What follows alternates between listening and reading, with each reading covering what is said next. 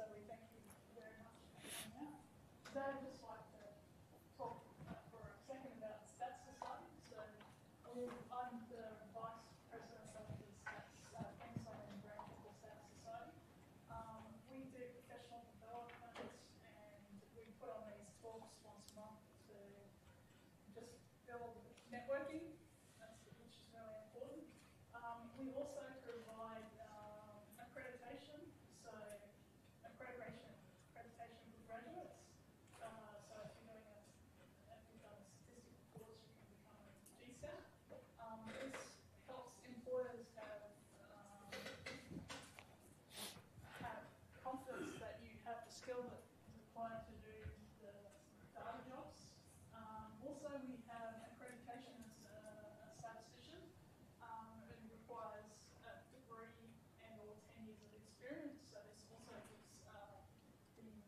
your employers confidence that you are qualified. So come join the Stats Society. For a student, it's only $20. So not very much for a student. For a statistician, it's about $200. So I welcome you to come to these events and just have a chat and just build your network. So today we're in conjunction with ASIMS, and I want to introduce Chris, who will introduce us.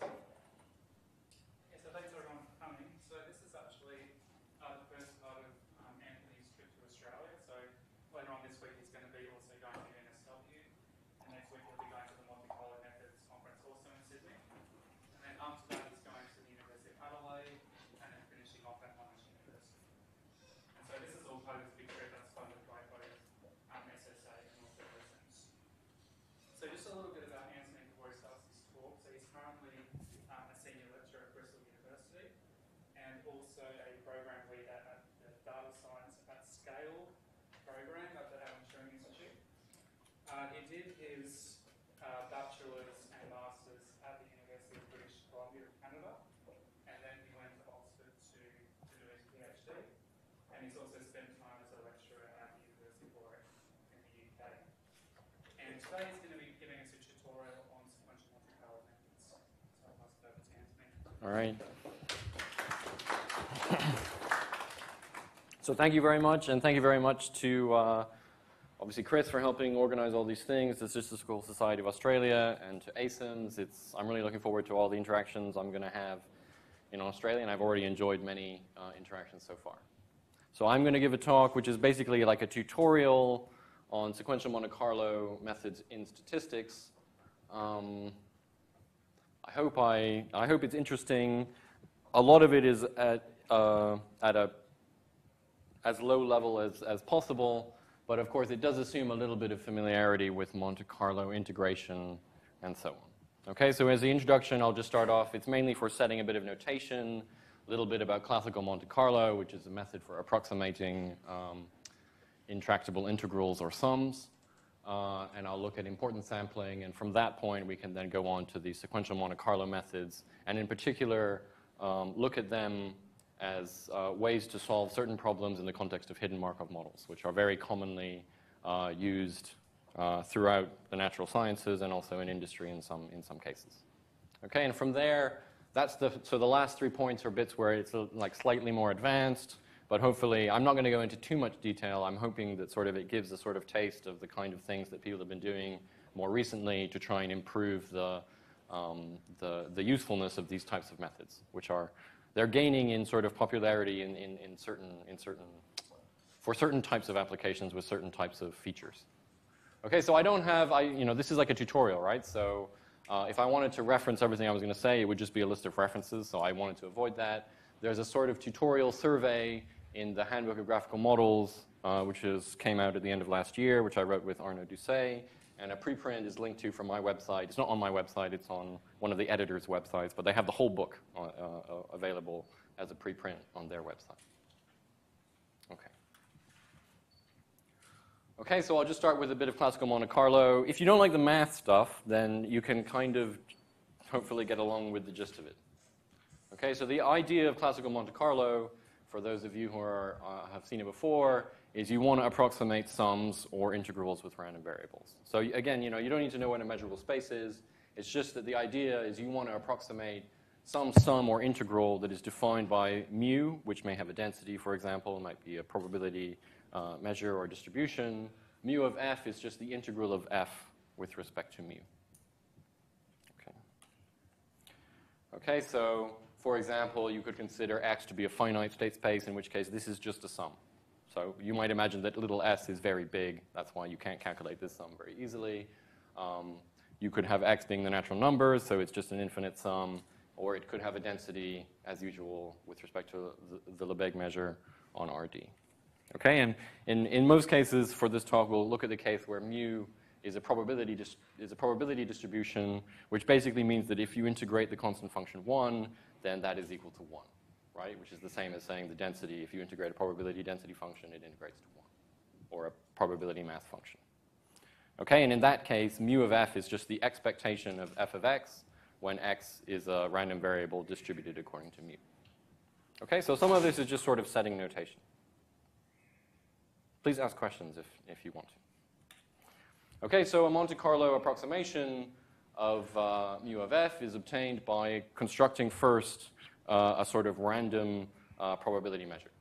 Okay, so in this case, what I call mu with a superscript capital N is a random discrete measure, which is basically given by 1 over capital N times the sum of I equals 1 to n of a delta mass at the random variables zeta I, where I haven't made clear that basically the zeta I are all IID distributed according to mu. Okay, sorry. This bit should have been this bit should have been up there. Okay, so it's basically just a random measure that you use to approximate mu of f, and in fact, it's nice in the sense that your approximation of mu of f is actually the integral of f with respect to this random measure, which is supported on these capital N points, which you have drawn according to mu. Okay? So obviously, there are nice things you can say about these types of methods, no matter how you look at them. There's a law of large numbers. There's a strong law which says that mu n of f converges almost surely to mu of f as capital N goes to infinity, which of course is a nice fundamental justification, but it doesn't really tell you anything about how to use these kinds of methods in practice, or that it will be successful or useful as an approximation for finite values of capital N. Okay, so of course there are ways, again, so the math on this slide is not essential. The point is that, of course, you can look at the accuracy of such methods, and it's actually the accuracy of such methods that drives whether or not they're useful in applications. So in this particular case of classical simple Monte Carlo, the variance of mu n of f is exactly 1 over capital N times mu of f bar squared, where f bar is just a centered version of the function. Okay? And it's also an unbiased estimate in this case. Okay, and not only can you see that the variance is decreasing as order 1 over n, you also have essential limit theorem telling you that your approximation is asymptotically normal in the sense described here, which just says that, if you rescale mu n of f minus mu of f, and you multiply, if you rescale by square root n, then that converges in distribution to a normal with a given variance. Okay, so the good news, of course, is that the error is of order 1 over square root n. But of course, the bad news is that this type of method won't work for every type of model that you might be interested in. And in particular, it doesn't work for the types of hidden Markov models that we will talk about later. Okay. But it's a very simple method, right? So it's a nice method. You just, instead of trying to do some interesting numerical integration, you just sample some random variables, and you evaluate f at all of those random variables and take the average. Okay, so importance sampling is it's actually basically the same method. Okay? But now let's imagine that we want to approximate pi of f, but we can only simulate random variables distributed according to mu. Okay, so if mu dominates pi, in the sense that, say, if pi and mu have densities, and pi of x being greater than 0 implies mu of x being greater than 0, then we can always rewrite an integral, right, pi of f, as mu of f times w. Right, because w, in this case, will just be the ratio of the densities of pi and mu. Okay, so it's just like multiplication and division by the same thing. Okay, so that's nice. Once you've rewritten your integral pi of f as mu of w times f, then of course you can just use the approximation mu subscript capital N of w times f. Okay, and again, the details are not important. You once again get a variance given by a specific expression that is divided by capital N, right? It's also unbiased, and you see that you have an order 1 over n variance, which goes to 0 as n goes to infinity. Okay? So, of course, there are other things. I'm not just trying to go through a catalog of important sampling. Some of the types of expressions that appear here are supposed to set up the notation for what we will look at in the sequential Monte Carlo part of the talk. So one thing you might notice is that there are other approximations that people often use in practice, or that you could use even based on what I've said before. Instead of just calculating mu n of w times f, I could also calculate this approximation, which is called the self-normalized approximation. I've got mu n of w times f divided by mu n of w, right? So you can see this as a sort of weighted sum of f of xi, weighted by the weights w of xi, which I also like to write. Oh no, this is good for the sequel. It's good to write it as mu n dot w divided by mu n of w applied to f. So the thing on this thing on the very right-hand side, you can think of as a sort of weighted empirical measure that you apply to f. Okay? And one way of thinking about it is, if you'd like, you can always think that we're operating on a finite state space, so that mu n is basically a vector associated with probabilities associated with the points 1 to s, and w is just the weight of each of those possible points. So mu n dot f is just the point-wise product, or the component-wise product of vectors, right? So it's like reweighting a probability vector by w, and then the division is just is just dividing by the sum of all the weights. Okay, does that make sense? So this is useful in some scenarios. Again, this is not a talk about importance sampling. So this is useful, for example, when w can only be computed up to an unknown normalizing constant, which for those of you familiar with some Bayesian applications is quite common when pi is a posterior distribution. Okay, because maybe you can only compute the density of the prior and the likelihood function. Okay. So this type of approximation is biased, but it's still strongly consistent, and it's still asymptotically normal as capital N goes to infinity. There's also a nice expression for the asymptotic variance, which you don't need to pay much attention to. Okay, but it has a nice asymptotic variance, which can even be better than the standard importance sampling asymptotic variance. Often is, even, in many statistical applications.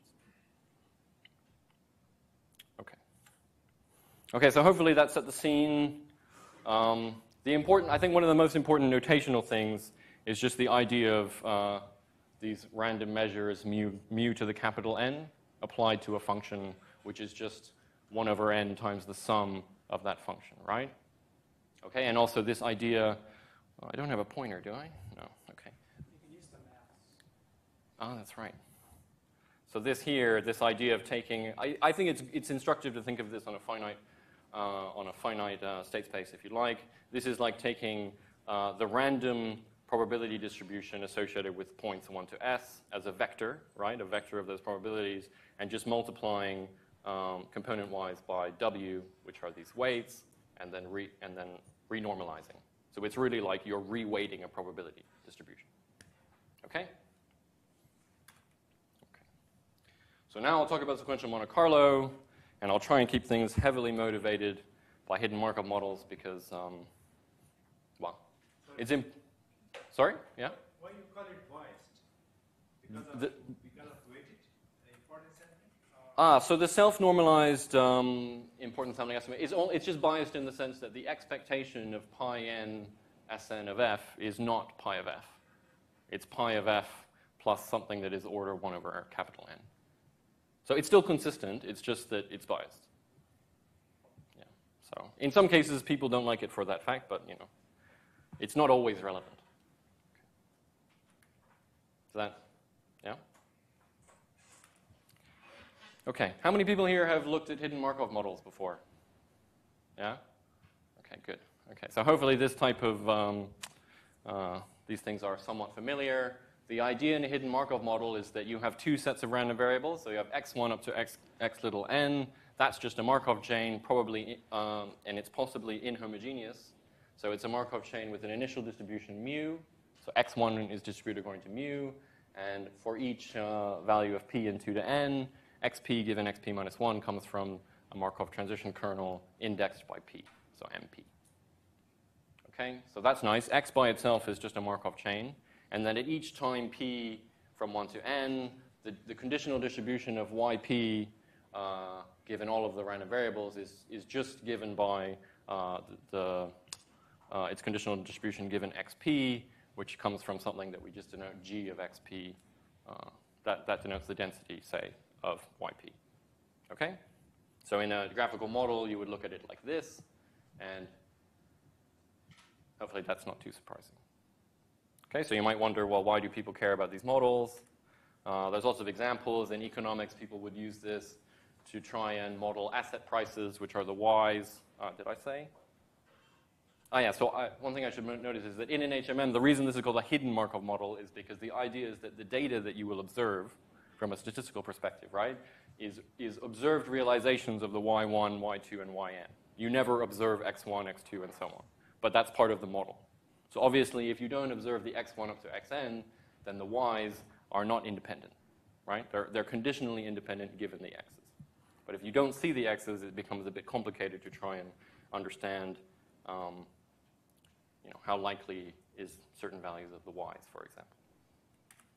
Okay, so examples. So in economics, you might look at the y's as sort of asset prices, but they're driven by some process that you don't get to observe the whole process, right? In chemistry, it can govern,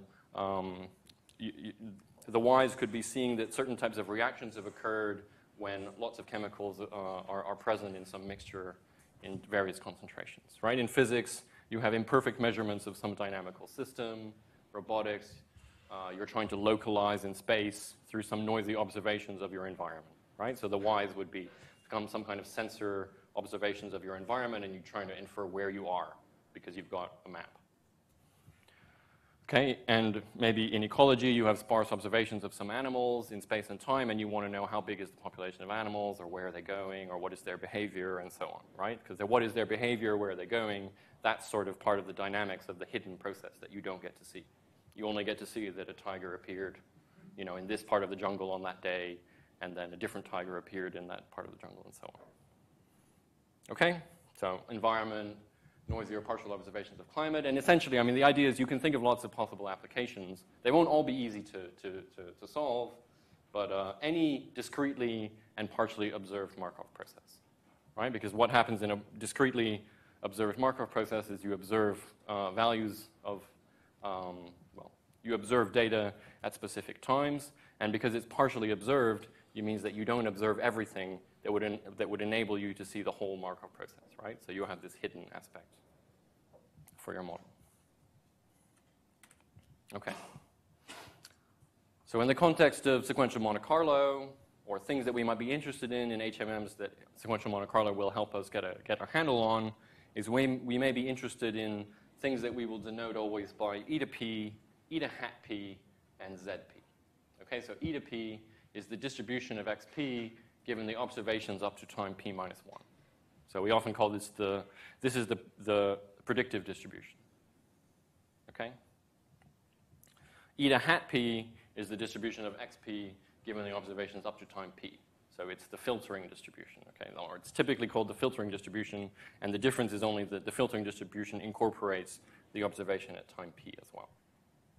Okay, and zp is the marginal likelihood associated with y1 up to yp. Okay, so if those things look funny, then many people like this type of notation using probability density functions on a sort of joint space. So you can think of e to p of xp as, the conditional density of xp given y1 up to p minus 1. E to hat p of xp is the conditional density of xp given y1 to p. And zp is basically the probability density of y1 up to yp. Okay, and I'm not going to go into the details in this talk for sure, but the reason why you might be interested in zp is that if you had possibly different parameters associated, if you had statistical parameters associated with your hidden Markov model, then obviously this, as a function of theta, would be your likelihood function for trying to infer possible values of those statistical parameters. Okay? But the first thing that's worth noting is it's not at all obvious how to calculate these types of quantities when you have a hidden Markov model, okay, on a general state space. Okay, but so just to simplify notation, instead of writing g of x, y, p all the time, I'll just write capital GP of x. Okay, but the idea is that you should always be aware, at least when I talk about hidden Markov models, that the yp is hidden implicitly in this function capital GP. Okay? So it's implicit, the dependence on y1 to yn, but the idea is that in statistics, the data is fixed. So we fix the data, and we want to infer conditional distributions for xp or the marginal likelihood associated with that data. Okay, so this is probably the worst slide, but it just tries to establish the things on the right-hand side which are going to enable us to define something that many of you already know, which is just the forward algorithm for doing inference in hidden Markov models. Okay, so on the top line, we just noticed that eta 1, which is the predictive distribution at time 1, is exactly the same as the initial distribution, which we could also use in our common notation as f of x1. Okay? So the sort of filtering distribution at time 1 is the conditional distribution of x1 given y1. So its density, if you like, is given by Bayes' rule, which is just f of x1, f of y1 given x1 divided by f of y1. Okay, and one nice way of rewriting this in terms of etas and g's is eta1 dot g1. So you reweight your initial distribution by your observation densities at time 1, g1, and you renormalize. Okay, so it's just reweighting and renormalizing. And similarly, for each time p from 2 to n, you get sort of something quite similar. Eta p of xp is the predictive distribution of xp given y1 to p minus 1, which you can think of as eta p minus 1 mutated by mp of xp. Okay, and on the in a finite state space setting, this eta p minus 1 mp is literally a row vector times a matrix, right? It's a vector matrix multiplication. Okay?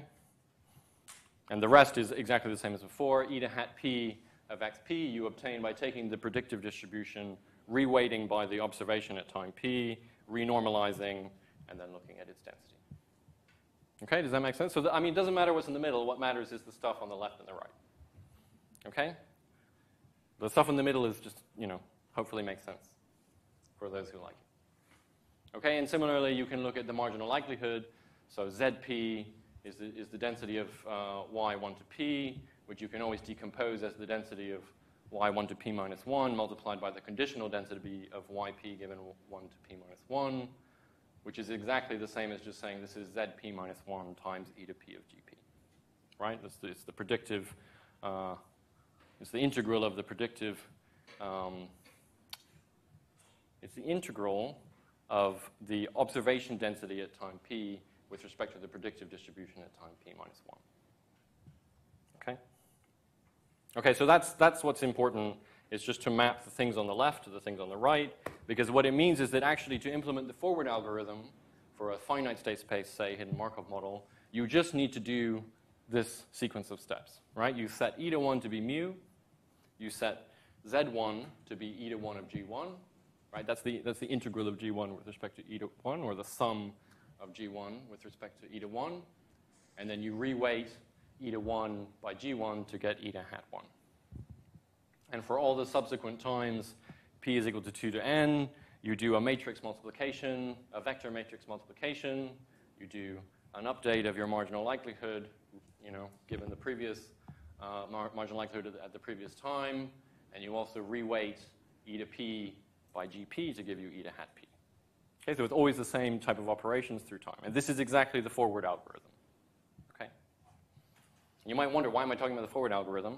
I'm talking about the forward algorithm because in SMC, all you do is you implement like a kind of strange perturbation of the forward algorithm, right? It's a very simple procedure that you try and do.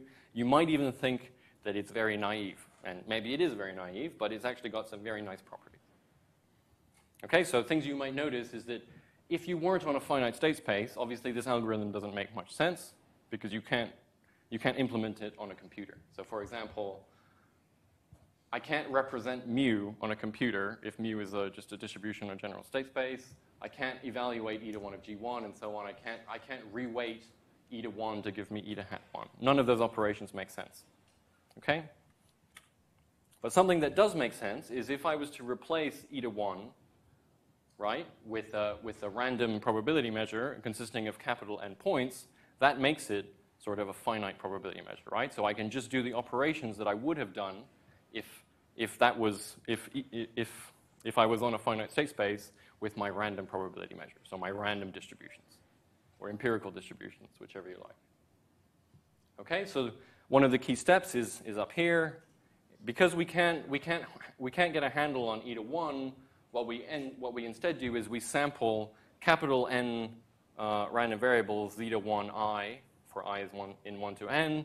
I sample them IID from mu, which is the same as e to 1, and I set my approximation of e to 1 to be just this empirical measure, okay, which is nice. My Z1, my approximation of Z1 is just the integral of g1 with respect to my random empirical measure, but of course I can compute that because there's only n points, capital N points. Okay, and I can similarly reweight e to 1 capital N, my approximation of e to 1, by g1, because again, I only have capital N points. It's just a vector, if you like. Okay? And then, so that's kind of the basic idea. The only complication now is this funny step, where obviously, even if I have a handle on e to hat p minus 1 capital N, which is a random approximation I obtain from the previous time, like at time 2, that's just e to hat 1 of n. Even if that's finite, MP is a general state space Markov kernel, right? So I can't get a handle on this because this is a complicated distribution, right? But what I can do is I can sample capital N times and independently random variable z to pi from this distribution, which is given by this expression here, and I can use that as my approximation of e to p, right, as my random probability distribution approximation of e to p. Okay? I think it's, some people might think it looks naive. I think it looks very nice because it's nice and simple. And then your approximation of z to p is just the integral of gp with respect to your random distribution e to pn, and you update just as the same as you updated e to hat 1. Okay? So some people think SMC is a complicated algorithm. It's like a one-step algorithm. I mean, except for the first step, all you ever do is this. Okay. Okay, so it also has a nice evolutionary algorithm interpretation, which is actually helpful in terms of how you implement it and sometimes also how you can visualize it.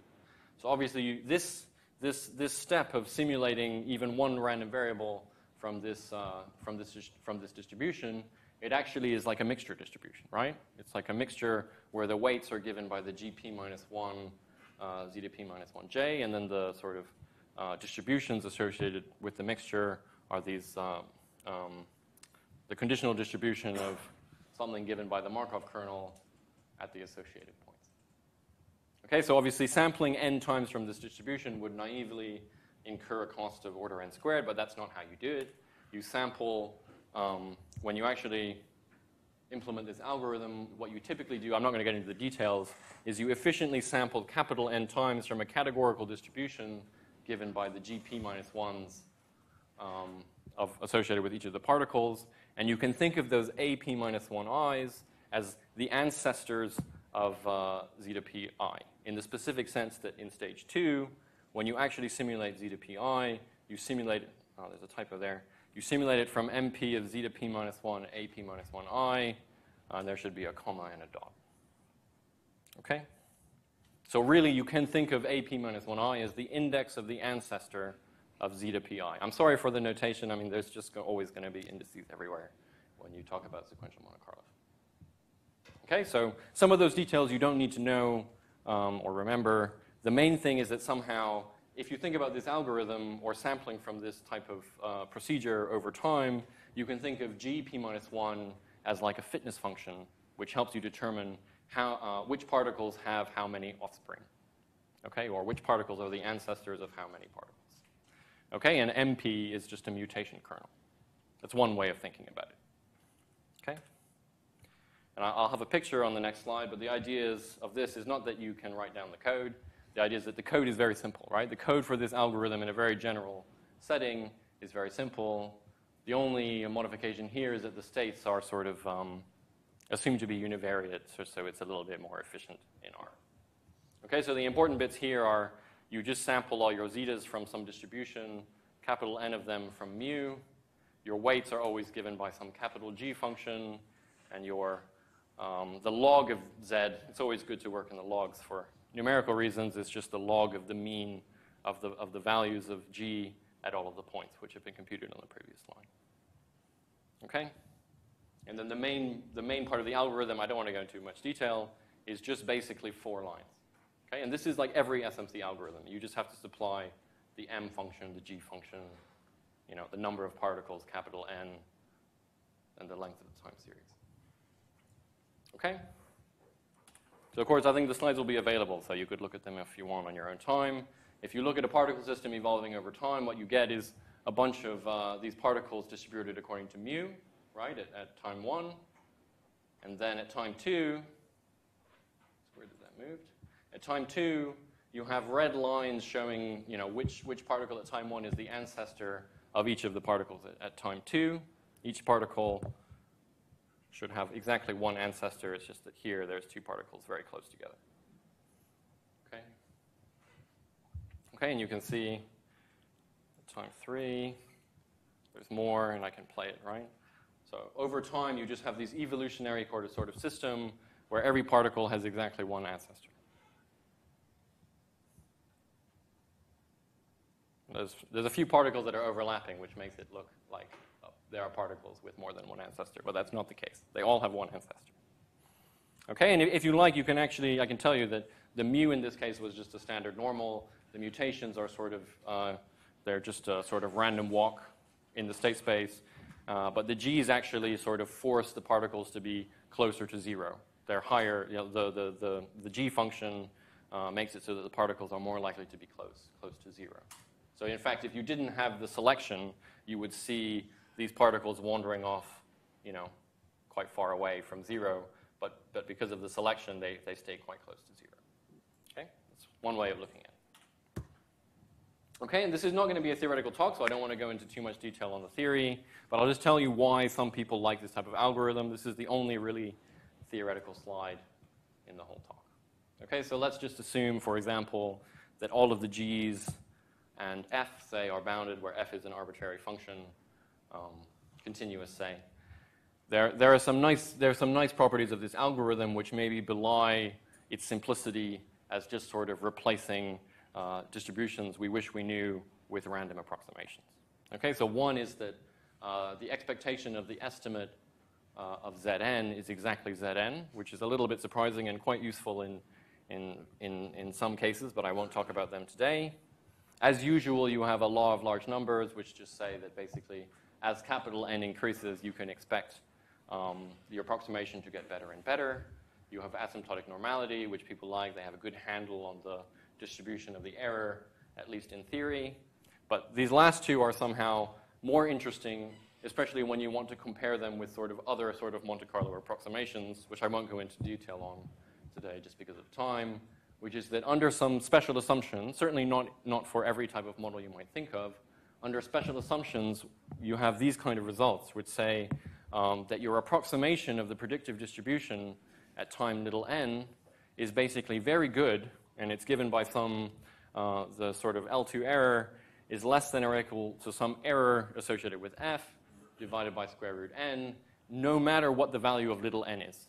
Right? There's no sort of accumulation of error over time that tells you that your error will get worse and worse. Okay, so this is called time uniform convergence, and it's one of the main theoretical results which really sort of let people understand why these methods can be so useful in hidden Markov models under some special assumptions. And in similar or under very similar assumptions, often exactly the same, you can also show that the unbiased estimate of Zn also has a variance which grows. You might think that this means that it grows exponentially in little n, which it does, but actually what it means is that if you were to scale capital N with little n, then actually you can control the variance, right? It's exponential of c divided by whatever scaling you used for capital N. Okay? Because that's it for theory. The theory just suggests that it's quite good. And of course, you can extend some of the things I've talked about to sort of smoothing distributions, if you like, which is to say you can define a measure in the following way, which instead of basically keeping on integrating the m's and the g's, you actually define a measure on this state space of x1 to n. And in an HMM, you can think of this type of measure as having the density, the joint density of x0 to n, sorry, 1 to n, and y 1 to n minus 1. Okay, that should be a 1, not a 0. Okay, so that's a joint density. That's not a probability density for x, but of course, this density, you can always renormalize so that it is the conditional distribution of x1 to n given y 1 to n minus 1, which is kind of like a version of a smoothing distribution. Okay, so I don't want to get into the details on how you do that, but I will show you a picture instead of how you might think about this. Okay, the idea is that you run your algorithm and you actually use the kind of genealogical information or the ancestral information to form an approximation of the smoothing distribution or expectations with respect to this particular smoothing distribution at time little n. Okay, so it looks like this. It involves multiplication by a normalizing constant estimate, but then after that, just taking the average of f applied to all these paths. Okay? If you like, you can also omit the Zn, and then you have a biased estimate of something. But basically, the story is you can also do smoothing if you use these types of estimates. This is one way to do smoothing, a simple way to do smoothing. And if you want to have a look, you can see, well, what happens from an ancestral or genealogical perspective is that you run your algorithm up to time 10, and then the red lines are, as before, just the lines connecting particles with their ancestors at the previous time.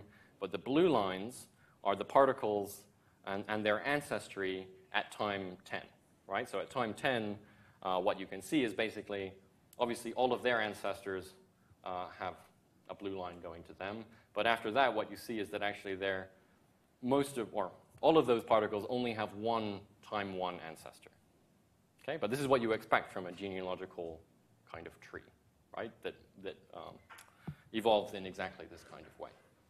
Okay, but this is what happens with 16 particles. And what you can infer is that obviously, if you were trying to calculate an expectation with respect to the smoothing distribution at time little n, if n is 10 and you're using 16 particles in this system, it's probably not going to be very good because you only have one point, basically, at the earlier times.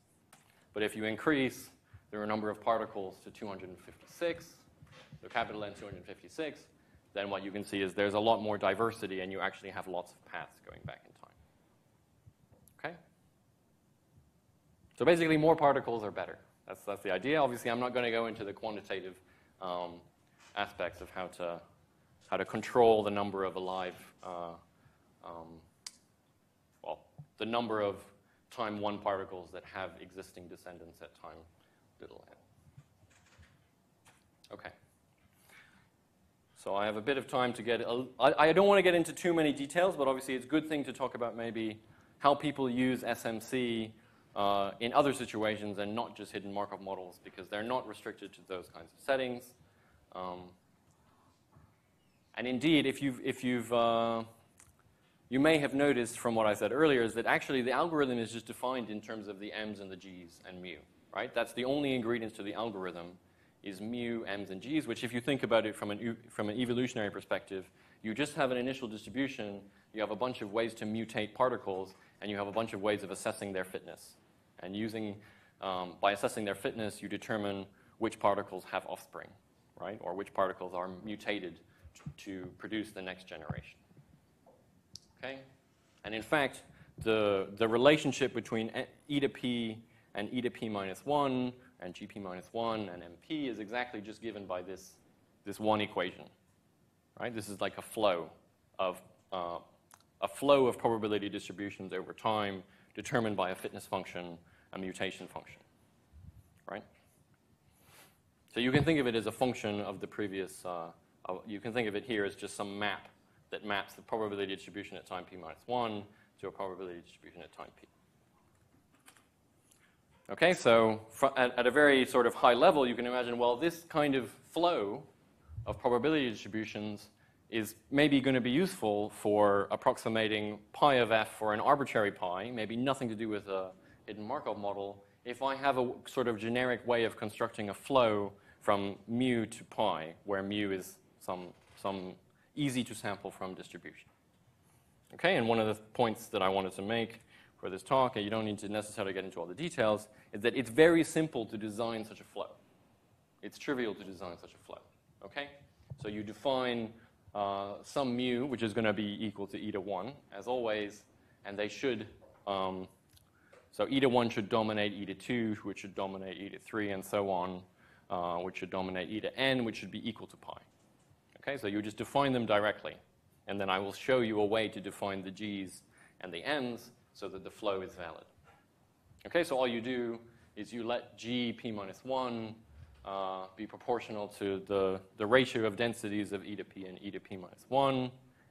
Okay, same as like in importance sampling. It's like the weight function in importance sampling, and then you let each Markov kernel or the Markov kernel at time p be an eta p invariant Markov kernel, which you would often construct using your favorite Markov chain Monte Carlo method, like the Metropolis-Hastings algorithm or Gibbs sampler or whatever. Okay? So then you just need to check, well, indeed, if I take eta p minus 1 and I reweight it by gp minus 1, well, that's going to give me eta p, right? And if you look at this integral, eta p minus 1 integrating this is exactly 1, right? Because it's the integral of an importance distribution with respect to eta p minus 1. Okay, so you just get this. So this is going to be eta p moved by the Markov kernel MP, right? Which, of course, is just going to be exactly equal to eta p because that's how you designed these Markov kernels. Okay, so the flow is fun. Okay, so this type of idea, I don't want to get too much into history, but it was, I think, proposed first by Gilkes and Berzuini, but also then later promoted more widely in a paper called SMC samplers. Okay.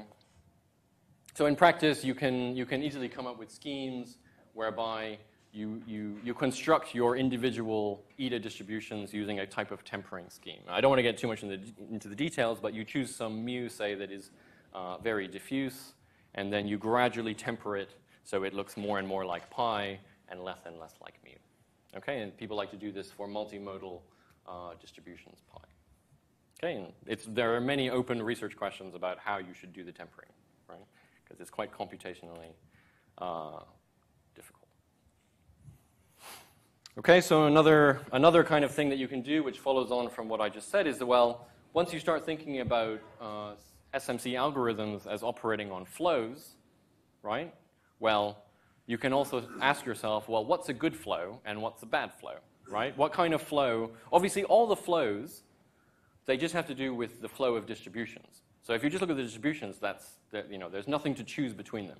The issue, when you talk about a good flow, is whether or not the particle approximation of that flow will be close to, or give you something at the terminal time, little n, give you something that is close to what you actually wanted, right? Is the Monte Carlo estimate going to actually be close to the real answer? Okay? So that's what I mean by good. And of course, once you have that in mind, you can imagine, well, there are definitely good flows and there are definitely bad flows. Okay. So one thing you can do with a flow, if you already have a flow, is you can twist it, right? You can change it a little bit and you can hope that it will be better. Okay, so I'll just give you one example of one way that you can do it, just very generally. Again, you don't need to focus on these expressions. The main point is, they're quite easy to write down. The idea is that instead of sampling from mu, you'll sample from something called mu psi, which is just mu reweighted by a positive function, psi 1, right? And then renormalize. And then your potential function g1, it's a little bit complicated. It's just the normal g1 that you would have used, but you now multiply it by the integral of psi 2 with respect to the Markov transition m2 at x. That's a little bit complicated, but you have to reweight it by something, and then divide it by psi1 and multiply by mu of psi1. Okay, so it doesn't really matter the exact details, at least for just for this talk, right? But the point is that you can in a mechanistic way just twist a flow by defining a sequence of positive functions psi1 up to psi n. So for the next times, all you do is you twist your Markov kernel by the positive function psi p at time p. Okay, and your potential function, or these g functions are similarly slightly changed. Okay, and actually if you do this, it's not too difficult to deduce that actually e to p psi, which is the distribution associated with the twisted model, is basically just proportional to e to p multiplied by psi p. Okay. So it may seem weird, right? But it may be not obvious that this is actually going anywhere or that this is useful. But actually, if you actually twist the flow in a really good way, then you can have an approximation, for example, of Zn that has no variance at all. So it's a perfect approximation, basically, because you just calculate it. Okay, so in this case, abstractly, you're just saying psi p of x is gp of x multiplied by the expected value of psi p plus 1 when you move x by mp plus 1. That's what that says. Obviously, it's usually easier to think of this maybe in the HMM setting. So in the HMM setting, this just says, well, psi p of xp is exactly just the conditional density of yp to n given xp. Okay, which in some sense is saying particles may be, instead of normally weighting them the way you do for the simple application of SMC to hidden Markov models, you normally weight them by the observation density at time p, right? Instead, you should weight them by how well they explain the whole future, instead of just the present. Okay? Which also lets you know that obviously when I talk about these optimal twisting functions, you can only apply them in an offline setting. You can't apply them in a online filtering setting, if you like. But there are many offline settings of interest. Okay, so obviously in practice, this is certainly not the only time people have known that, if you could evaluate densities such as this one, you could construct a really good particle filter. The point is that somehow, even though you probably couldn't use this sequence of optimal functions, you can use any approximation. And you're not introducing any bias that you can't get rid of. Okay? So you can use any reasonable approximation. And in some cases, people have previously used versions of this algorithm, but not within this framework. So I don't know how many people are familiar, but if you use psi p to be gp, then that is a well-known algorithm from a long time ago, like 20 years ago at least. Okay. Okay. Obviously, if you use psi p to just be constant functions, then you haven't done anything. Okay, so just for the very final bit, it's mainly pictures. Okay, I'll just define a simple approximation and then show you some pictures. The main point for me is that somehow you've got SMC algorithms. This talk even included some code on how to implement a simple SMC algorithm. There's also lots of theory because this algorithm is quite a celebrated theory in some contexts, right? So it's quite a celebrated algorithm in some contexts, so lots of people have tried to study it.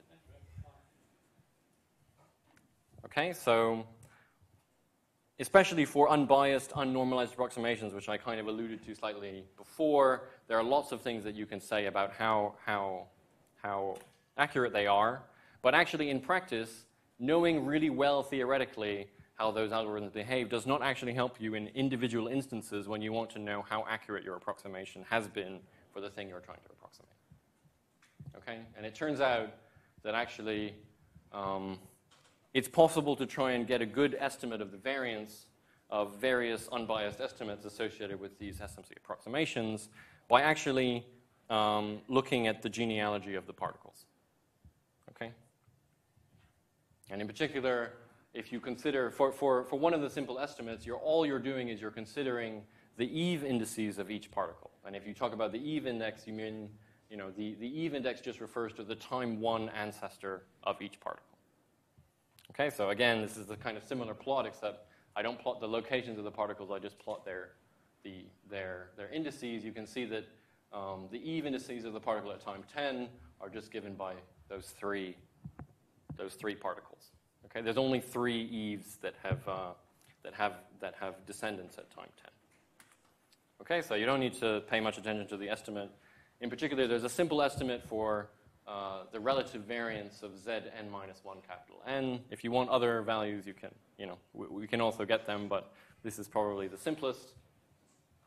You're looking at some kind of estimate or estimator that's just 1 minus something to do with capital N, which is the number of particles, little n, which is the number or the length of your sequential Monte Carlo model, and then this term, which is 1 minus 1 over n squared times the sum of the squared values of the number of particles in each, the number of particles with the same Eve.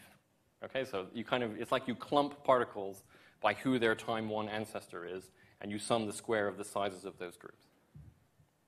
Okay? So again, it's hard to get really good intuition just looking at one expression, but there are various things you can see. Like, for example, if for all particles they have the same Eve, which is like the degenerate situation when you didn't have enough particles maybe, then you can see that this estimator is always 1. So that's also the maximum value you can have. Okay, but if you look at other things, for example, you can see that you have a lack of bias for certain types of properties, certain types of random variables, which may or may not be intuitively reasonable. But you also have things like this, which is that you have consistency in the sense that if you multiply your estimator by capital N, that converges in probability to the asymptotic variance or the asymptotic relative variance of the actual thing you're interested in. Okay, so again, the math isn't necessarily interesting. It's very easy to implement this particular simple estimate that I just showed you. It just involves recursively updating what the Eve indices for each particle are. Okay, and then computing basically that thing that I mentioned, computing that expression. And then I'll just show you a picture maybe of, oh no, I ran the code very slightly. It just tells you what you would expect, which is that you do have a lack of bias. You do have, say, a variance, a sample variance of the output is 0.03. This is the actual estimator, unbiased estimate of the relative variance, which is 0.027. You actually usually can't implement this, right? But you can just take the mean of the V's, which is the simple thing that you can definitely implement, and you get something like 0.27, which is very close and quite accurate in this case. Okay, and just to remind you that basically this is one realization of the variance estimate, and this is the corresponding sort of ancestral lines that tell you which particles. Well, it doesn't tell you because you can't probably tell from this picture, but basically all of the information is in the blue lines, right? Like which particles are grouped together. Okay? Okay, so that's it. This is the final slide, which just says, obviously I've gone through a few things. SMC is useful for approximating integrals with a particular structure. I didn't want to get into too much detail about exactly all of the ways to define that structure. But there are quite good resources online available as well. And of course, there's the tutorial survey that I mentioned at the beginning that you can look at if you're interested. So it's very computationally efficient in some scenarios, not all.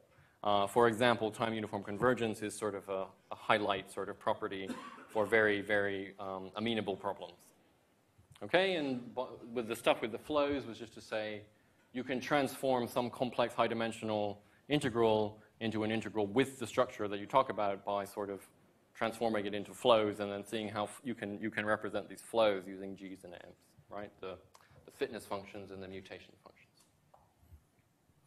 Okay, and things that I didn't cover were how you can actually use this type of algorithm to infer parameters of an HMM. It's highly related. You just basically run this algorithm within a Markov chain Monte Carlo scheme.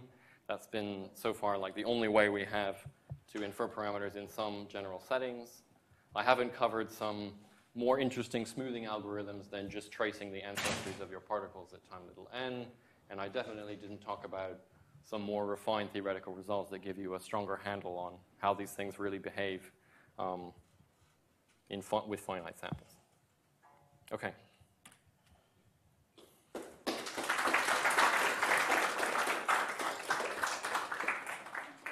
That was great. Do we have any questions or comments for Anthony?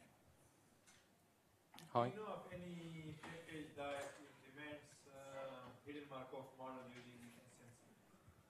So there are, sorry? Any R package? In R, I mean, there's an old one, I think, on R that claims to do it. I haven't used it. I have a package implemented in Julia which does it, but you might not use Julia.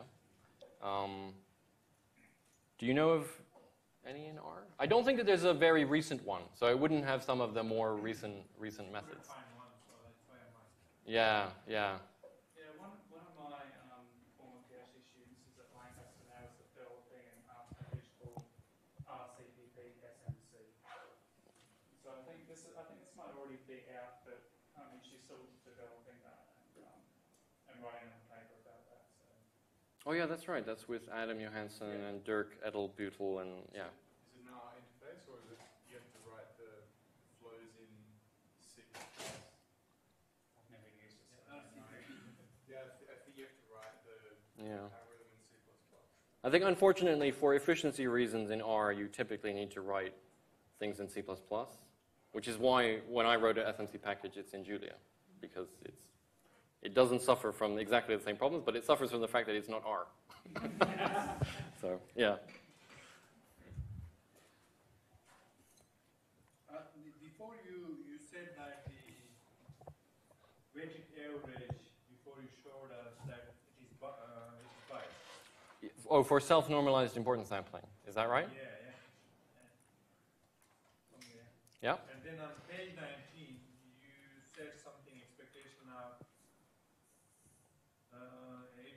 you claiming it unbiased. Is it So only Zn, well, not only Zn, but only things like Zn, the approximation of Zn are unbiased. But the approximation, say, eta little n capital N of f, that would be biased, except at time 1, and eta hat n little n of capital N of f, which is a reweighted version of eta n, that is also biased. But basically, almost everything is biased except this type of quantity, or other types of unnormalized quantities. Do you have any intuition for that result? Because it seems pretty magical that it comes out to be unbiased. I don't think there's a proof that is shorter than a page. So, I mean, I think the main intuition is that when you deal with the unnormalized quantities, you don't actually end up. Well, no, it's not a good intuition. That's just, yeah. Sorry. Yeah. You mentioned a preprint of your book is available. It's just a chapter in the book, but yeah. Okay. One chapter with the tutorial. Yeah. Could you just put the title of that book up again? Yeah, sure. Oops. Here. Any other questions? Or? Can you use the Eve estimator that you use to get the variance of the normalizing constant as a diagnostic tool? Like to say if you run an SMC sampler and then you use that variance estimate, if it's at 1, that's the maximum value, that's telling you that your sample particle is not very good, right? Yeah, so 1 is the upper limit, and 1 tells you it could be really bad. It doesn't mean that the estimate is probably the estimator has a variance of approximately 1. Yeah. So if you want to use it as a diagnostic, you'd have to use something like 0.5 or lower. Is that written anywhere? Is that your intuition? Well, no, I mean, it's just a diagnostic. It's hard to prove exactly what it would mean. It would be interesting for someone to prove that if the estimator was less than X, that you would have a relative variance of less than Y with certain probability under certain assumptions. That would be interesting. Let's do it. Yeah. Yeah. We can try. I mean, there definitely need to be assumptions. Yeah. Claire, did you want to ask a question? Yeah, just a general question. Okay. So when does this break? The sequential Monte Carlo methods. Yeah. When does SMC break? Yeah, so I think one of the interesting things, so I didn't want to dwell on it, but one of the interesting things about these estimators of variance is they also tell you something. Some of them are unbiased estimators of the variance, and they're constrained in various ways.